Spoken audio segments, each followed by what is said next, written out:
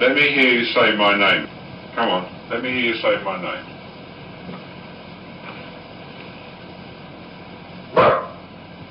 That's not my name.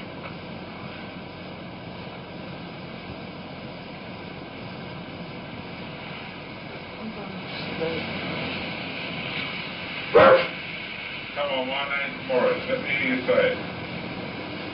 Maurice. Say Dr. Beloff. Come on, let me hear you say that. Come on. Let's hear you say Dr. Beloff. Could you close that door down? Say Dr. Beloff. What is it? Just hold that one on. Now, if you squeak the bed, I can't hear you talking. Now, say Dr. Beloff. Come on. Come on, say it for me, Dr. Beloff. Dr. Beloff.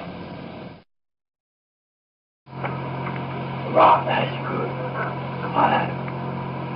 Shut up, that door. I'm 72 years old. I come from Durham, graveyard. And I have right near the church where Rena lives. And all my friends come from there as well. And we all make a game and go to the pub. And then we pick your house, because I used to live here. And I will tell you some more. And if you don't get anyone else, just let Mr. Grosse and Mr. Playfair. I want you to tell me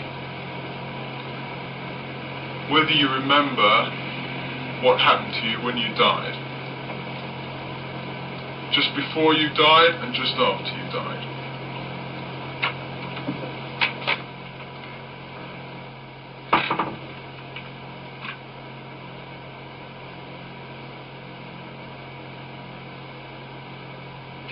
Before I died, I went blind. Then I had an hemorrhage and I fell asleep and I died in a chair in the corner downstairs. Bill, if you're there, would you answer me the following question? What have you done with Denise's 30p?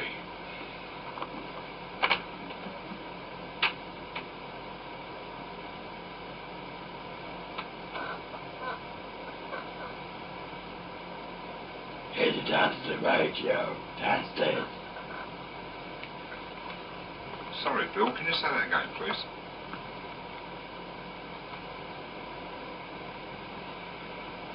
Headed down to the radio, downstairs. Righto, Bill, I'll go and look. Thanks ever so much. Why can't Janet feel you? I'm invisible. You're invisible? Why are you invisible? So I'm a G-H-O-S-T.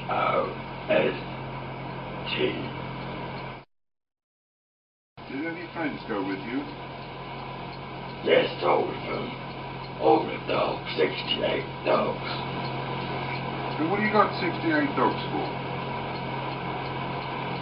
So that they can protect me from you killing me. They can bite your riddle. How can we kill you, Bill? You can shoot me off. Now how can we shoot you if we can't see you, Bill? By praying to God. Sorry, I didn't hear that, Bill. By praying to God. By praying to God. So, what you're saying is we couldn't get rid of you by praying to God. Yes.